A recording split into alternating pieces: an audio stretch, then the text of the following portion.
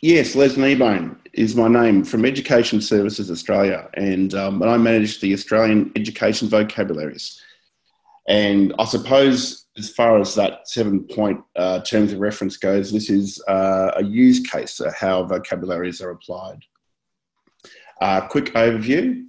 I'm going to start off by talking about the role that vocabularies have played at Education Services as a sort of a change management tool. We're going to look at the evolution of using vocabularies in terms of using or starting to use identifiers as well as textual labels, and then how they evolved into something else that we're all very excited about these days.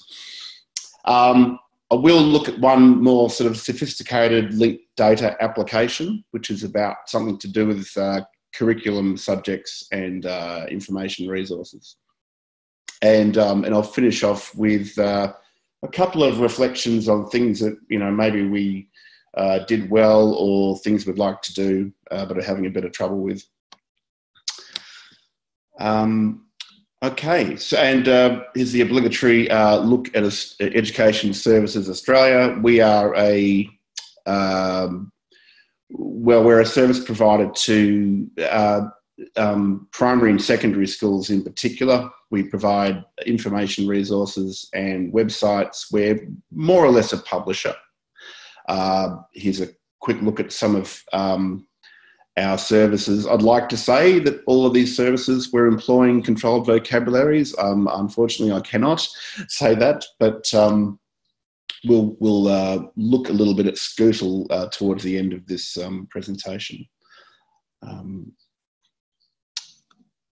Okay, the Australian education vocabularies number about a dozen vocabularies, but the one that everyone knows the most well is called the Schools Online Thesaurus, or SCOT. And I'm going to focus on this vocabulary partly because it's a vocabulary that ESA actually has compiled itself and owns. We also host vocabularies on behalf of other organisations, but this one we built from the ground up.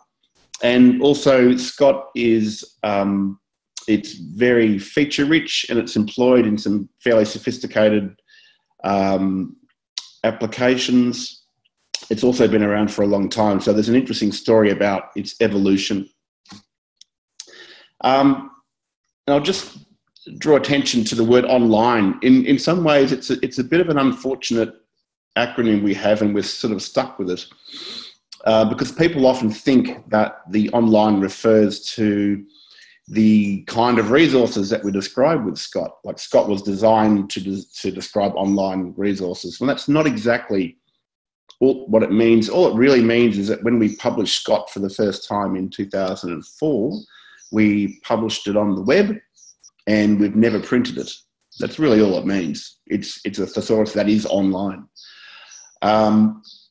We do indeed describe some online resources. Back in 2004, learning objects were all the rave in school education. The term learning objects doesn't get used so much now, but they're more or less interactive content that might include some deliberate learning design or some dedicated curriculum outcomes, or might even include an assessment task or something like this. And that was all the rage 10 years ago, and SCOT was designed partly with describing these resources in mind. It's difficult to find a symbol for interactivity. We happen to use a cube on one of our websites, so I've used it here. But SCOT is also used to describe offline resources.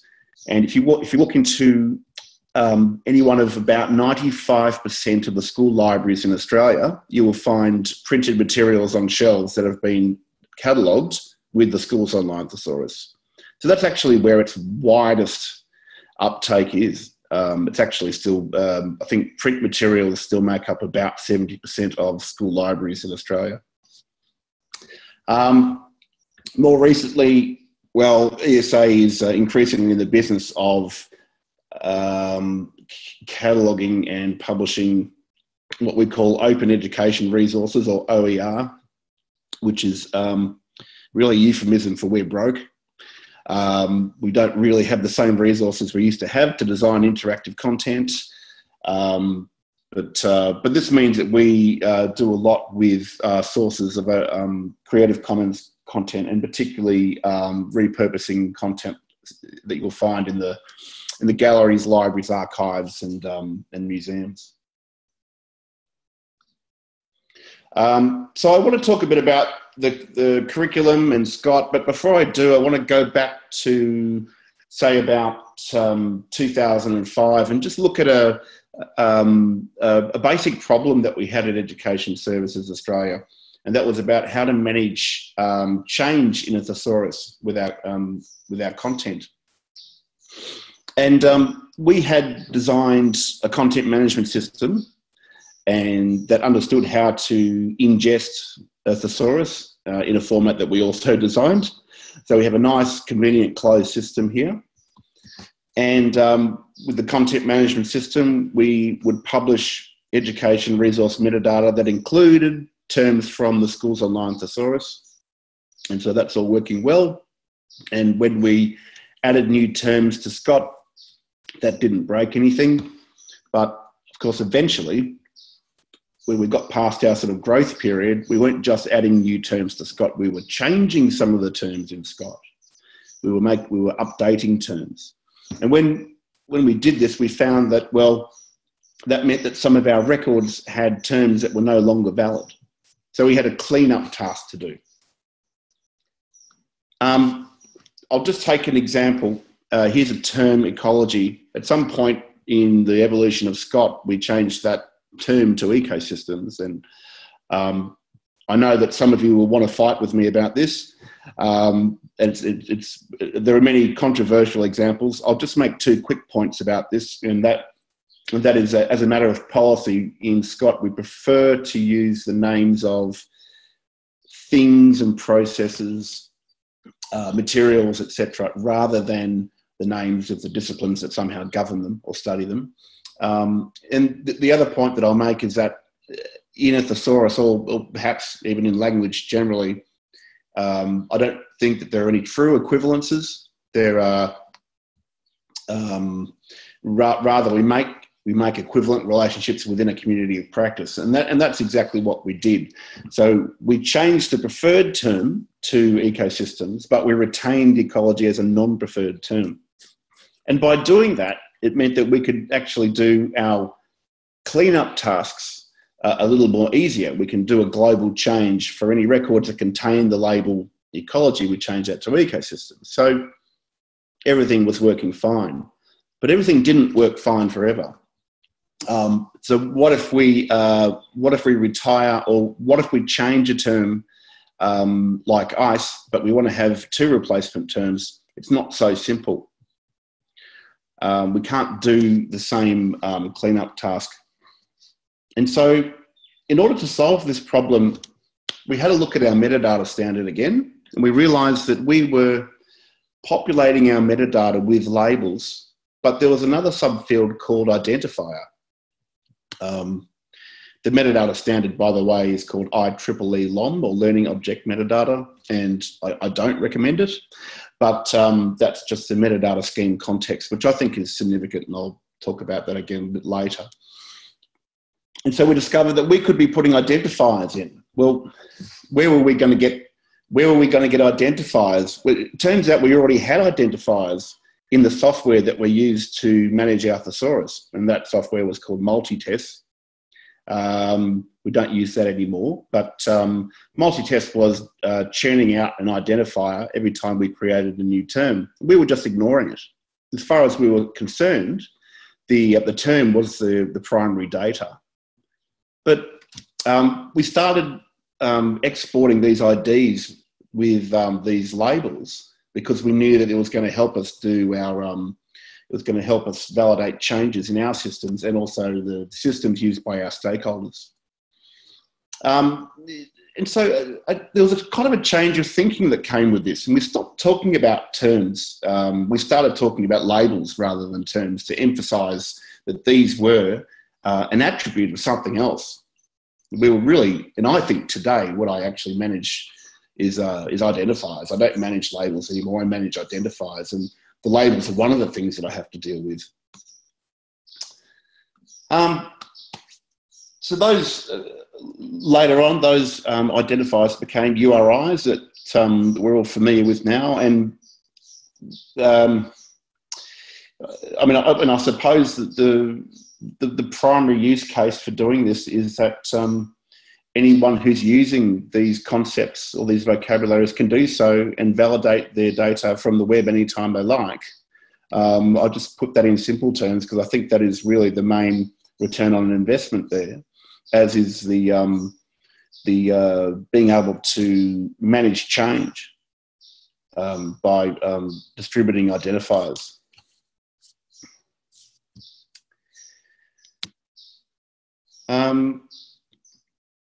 Okay, so that's a fairly simple story about what the role of vocabularies in managing change, and of course we're all interested in more sophisticated applications of linked data or URIs, and so I'll just quickly point out a few other things that we do now, and what we can do is that we can store our preferred and non-preferred labels. It's actually easier now for us to store more preferred labels in other languages if we choose to, and we have done that, and that's a work in progress. We can even support references to media such as images, which provides a concept with lots of scope and clarity. Of course, a picture tells 1,000 words. But then, of course, the linking to other vocabularies. So now that we're publishing URIs, we can create machine-readable links to vocabularies such as DBpedia. The second one, Library of Congress. I think if you resolve that URI, you actually come up with ecology, not ecosystems, but that's not a problem for me because as far as I'm concerned, we're linking a concept to a concept, not a label to a label. And the third example, the Australian curriculum, and this is a little different. We don't link Scott to the Australian curriculum. The Australian curriculum links to Scott. In other words, the Australian curriculum uses Scott to describe its own curriculum objectives.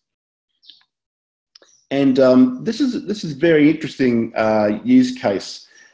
Traditionally, vocabularies have been used to describe, I suppose, what you might call information resources or bibliographic resources, if you like. And in this scenario, we've got something different.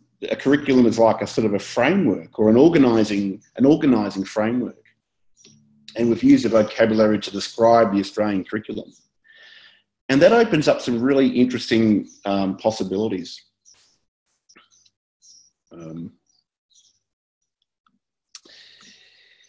So here's that scenario where we're using something like Schools Online Thesaurus to describe some information resources. But if we're using Scott to also describe the Australian curriculum, all of a sudden we can make an inference from those resources to the Australian curriculum.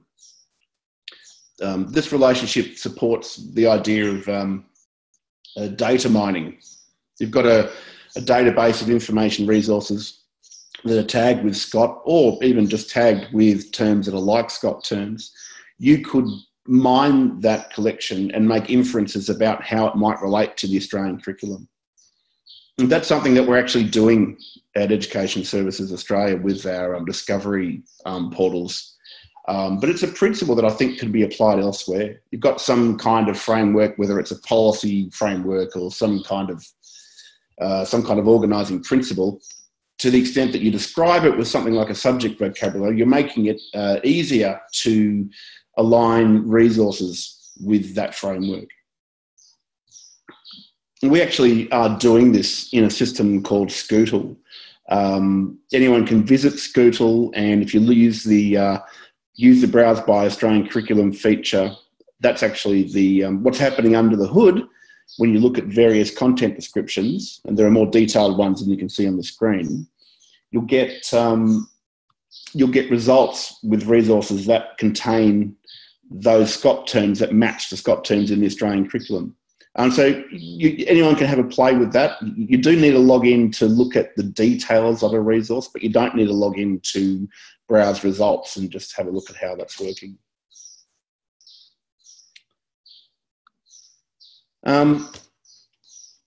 Just a bit about identifiers. I guess this is a kind of a lesson learned. I mentioned before that we retained our identifiers from our old multi-test system, and we preserved them in the HTTP URIs. And we did that because it helped with some backwards compatibility issues. But some other approaches to identifier patterns, well, sometimes the preferred label is used as the suffix of an identifier, as in this ecology example. It's in my opinion, a very bad idea to use pref labels as identifiers, because as I've already described, once you change the preferred label, the identifier becomes, I suppose it becomes misleading.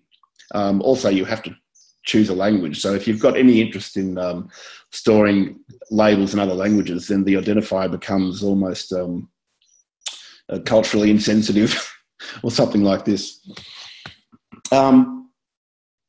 The second example here is a kind of a hierarchy approach, and this is a different kind of, another example of including semantics in your identifier.